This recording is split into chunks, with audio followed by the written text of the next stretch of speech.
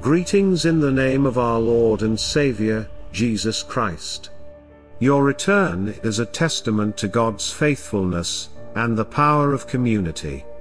May the Lord bless you abundantly, keep you in His perfect peace, and lead you in the way everlasting. Recently, Jesus Christ has conveyed a message, and today we want to share that message with all of you. We encourage you to pay attention to the guidance of the Lord for a more fulfilling life. We hope you enjoy the video and subscribe to this YouTube channel to stay updated with the latest notifications. Join us and listen to the video until the last moment. Type Amen if you believe. May the Lord always bless you. Before we get into today's message, let us pray together, offering our petitions to God the Father. O Supreme God, in the name of Jesus Christ, your beloved Son, whom you sacrificed to save us, your pitiable children, from the fires of hell, please hear our prayers. We offer you our humble sacrifices. We accept challenges and sufferings as a means to bring redemption to souls in the warning. We implore you to grant forgiveness to sinners who find it difficult to return and embrace your merciful heart so that they may offer the necessary sacrifices and repent before you. Amen. Our Jesus Christ has conveyed his message, beloved children, on the day of the celebration of my mercy, I invite you to contemplate this prayer.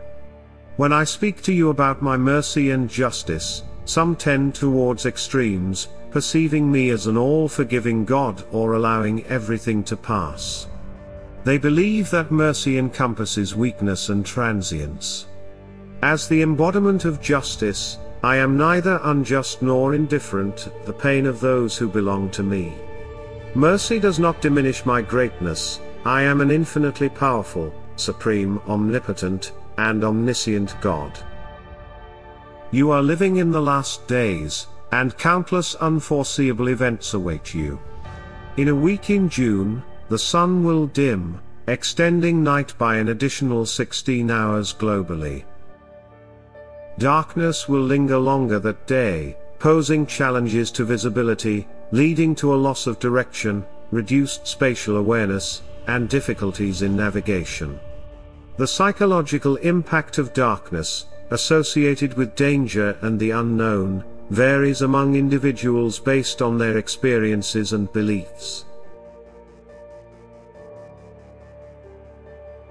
In some rooms in your home, something special is about to happen. The blessings of my Son will manifest, and sometimes, your room will be illuminated with a miraculous event. To prevent this phenomenon, plant these blessed flowers in your home to receive the blessings of the Redeemer and store sunlight for darkness. Tub brothers, myrtle, Corey, and pink lady slipper are lucky flowers intimately connected with my mother and me. They will shield and illuminate the environment around you in dark times, serving as signs for your prayers and hope in my protection. I encourage you to participate in daily prayer at 8 p.m. in the presence of these flowers to receive my blessings. In doing so, a miraculous event will take place in your home. These flowers will emit a fragrant aroma, as if the love of God is spreading in your family. Therefore, your dwelling will be enveloped in blessings and positivity, playing a role in warding off darkness and evil. Our Jesus Christ conveys his wisdom. My mercy surpasses what seems impossible for humanity to overcome. What mankind cannot comprehend is within my knowledge, and I extend forgiveness in my unique way. Every action and decision originates from my love, my justice, and my mercy. Human judgment often lacks mercy, leaning towards convenience. Beloved ones, understand that my justice is merciful. Those lacking in mercy will be ensnared in the fog of pride and deception. I call upon you to pray, draw near to me, and become renewed entities in my love. I desire your transformation to bestow upon you my gifts and virtues. Human existence tends to prioritize trivial matters, overlooking the deeper needs of others, needs beyond mere financial concerns, including a lack of Christian education and understanding of the Scriptures. According to the will of the Lord, my Mother and Archangel Michael, the Supreme Commander of the Angels, provide warnings to help you prepare and avoid getting lost. Now is the time to strengthen your faith and turn towards my sacred mercy. I am your Jesus.